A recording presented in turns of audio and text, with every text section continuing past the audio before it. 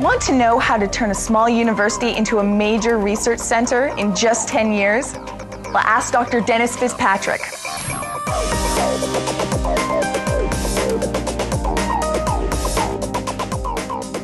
When Dr. Fitzpatrick arrived at the University of Lethbridge in 1999 as the new VP Research, he says it was like opening up a corner store beside a major retail chain.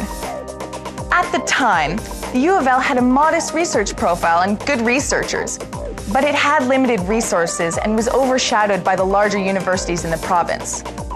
Leading-edge programs were needed to get funding, but funding was needed to create the programs. During Dr. Fitzpatrick's decade of leadership, the University of Lethbridge overcame these challenges to become a comprehensive research and instructional university with strong ties to the provincial technology community. Its research budget has grown from $2 million to almost $24 million. Dr. Fitzpatrick's strategy includes developing programs of instruction and research in tandem.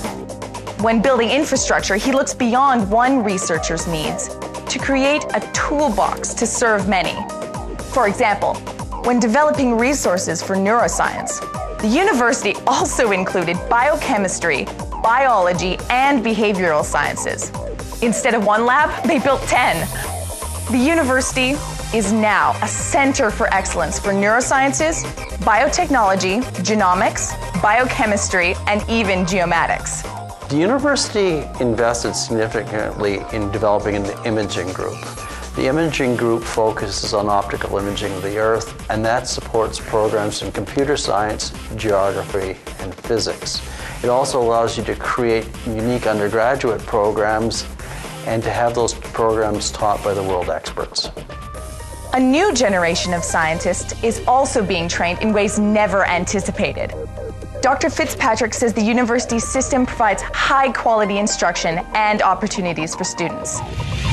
Dr. Dennis Fitzpatrick, winner of the 2010 ASTech Award for Outstanding Contribution to the Alberta Science and Technology Community.